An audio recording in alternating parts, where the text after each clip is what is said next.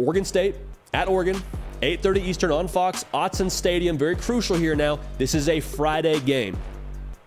So don't wait till Saturday and say, okay, well, that, Oregon State's not till the next day. No, it's a Friday game. So get the leftovers out, a little bit of apple pie, whatever you got to do to get ready for this game. Make sure we're dialed in on a Friday. Also, worth noting, I said savor that whole SEC on CBS jingle that we were getting. Similar thought here. This is the last one for a minute. This is the last one for the foreseeable future with Oregon State and Oregon. Classic rivalry. This is the one part that you kind of hate about conference realignment.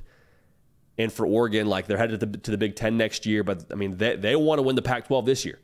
Pac-12 title hopes are intact. College football playoff hopes are intact. But you got to get past your rival, who's playing some really good football right now, played Washington to a 2-point loss last week, if you want to get there.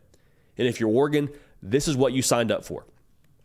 This is what you signed up for. If I told you, hey, we're going into the last game of the regular season, you're playing Oregon State, you got one loss, Pac-12 title, still on the table, college football playoff, still on the table.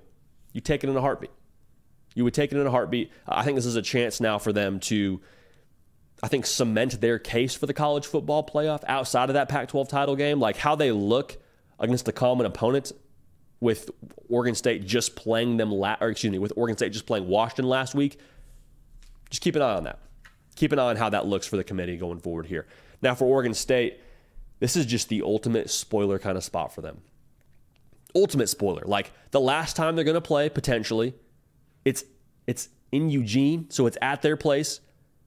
Your conference future, if you're Oregon State, it's uncertain. By the way, Oregon, they kind of helped propel all this madness here as they're leaving to the Big Ten next year. Like, if you can knock them out of the college football playoff, hand them their second loss if you're Oregon State, like how sweet would that be? This is potentially the greatest spoiler spot for the Beavs that you could ask for. You got a chance to get it done. So some non-negotiables.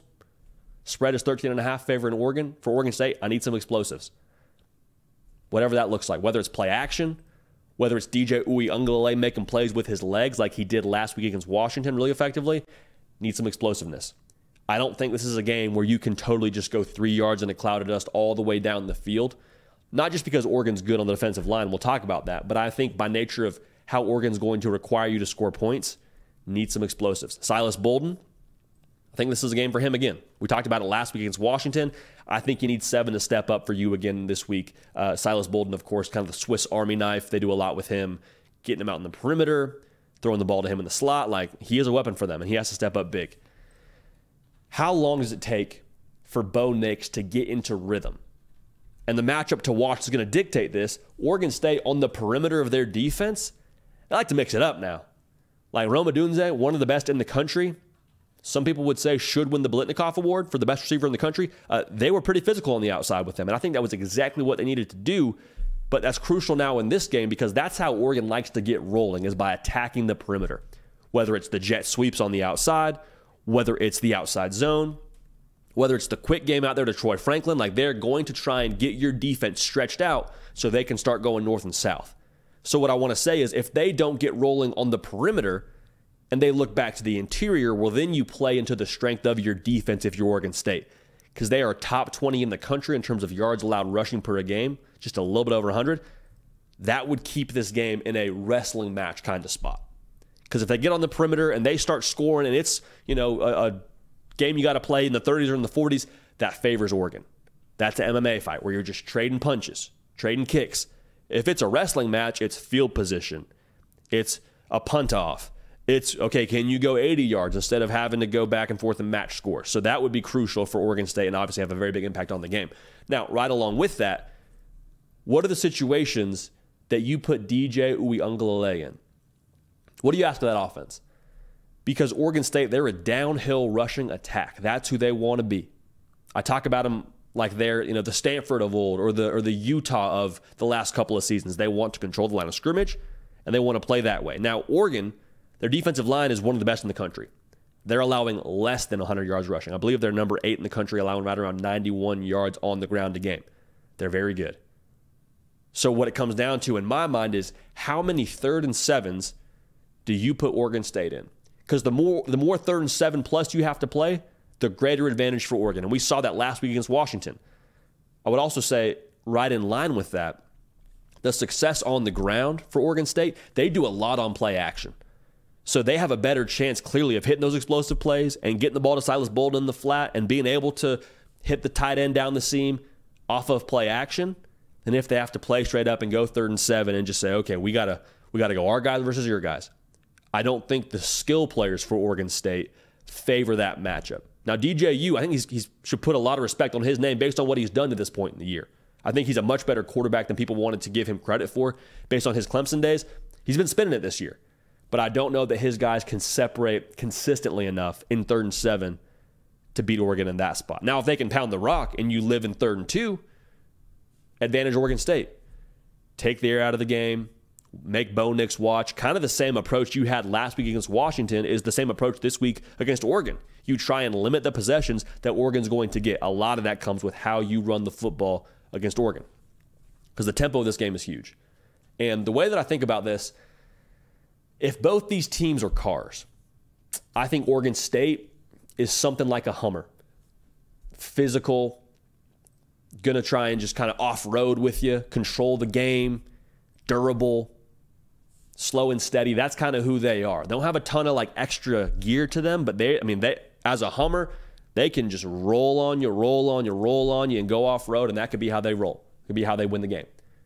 For Oregon, I think they're probably a little bit more like a Range Rover of sorts. Like not necessarily like a Ferrari where they're just going to go a million miles an hour, but they can also kind of go off-road a little bit. They can also go on the highway. Like they got a little bit of extra gear to them. So when I look at this game, I think there's more races that Oregon can win with that Range Rover than Oregon State can with their Hummer. Now, if it becomes an off-road mountain race of we're going to run the football, like I said, field position, if it becomes that kind of game, I'll take the Hummer. But I think Oregon's going to be able to force it into a game where you have to match them offensively. You got to kind of have a little bit extra gear, a little bit more speed, and I think that game favors Oregon. So, with the multiple ways that I think Oregon can win, I think Oregon wins this game. I think it's close. I think it's 33-24 Ducks. And they're headed to that Pac-12 title game more than likely, headed to the college football playoff if they can beat Washington. But like this is a massive, massive game for all that Oregon wants to accomplish if they can beat their rival. So expect a ton of emotion, expect a ton of juice from both sides, expect a little bit of chippiness here from both sides just because it's rivalry weekend. And this is the last time we're going to see these teams for the foreseeable future. It'll be a good one. Dial in. But again, we got the Ducks getting it done. I would not touch the spread. It's a Friday. Make sure you're locked and loaded. As we moved out of summer season with the shorts, that's great. Bird Dogs took care of us all summer long. You say, okay, well, we're going into the winter now, JD, in the fall, like kind of cozy, crispy season, so we probably got to hang the Bird Dogs up, right? No. Not necessarily. Bird Dogs, they have a tremendous fitting pant for you that's going to, one, just look good, and that's crucial. Like, you got to look good, feel good, work good, play good. That's important. It's first off. Second off, extremely comfortable. I said feel good right after look good, because that's extremely important. When you're doing the 8 to 5 every single day, you want something you can wear to the office and not feel like you're walking in some cardboard pants. It's not Bird Dogs. Great stretching material. You could wear it to the office, and you could go work out in it afterwards if you're really on a time crunch. I wouldn't recommend it because you would look like a crazy person working out in khakis, but you could do it if you want to. So redeem code JD at checkout at birddogs.com and get you a nice little Yeti-style cooler. Great here as we finish up with the college football regular season, bowl season now. A lot of crispy tailgates, going to want a hot beverage to put in that thing. So make sure you use code JD at checkout, and they will take care of you. So we appreciate Bird Dogs bringing all the hard count. Again, code JD. Get some Bird Dogs. You won't want to take them off. I promise. Hey, y'all. Thanks so much for watching. Subscribe to the channel here to make sure you don't miss an episode of The Hard Count. Also, be sure to check out other videos on the On3 YouTube channel.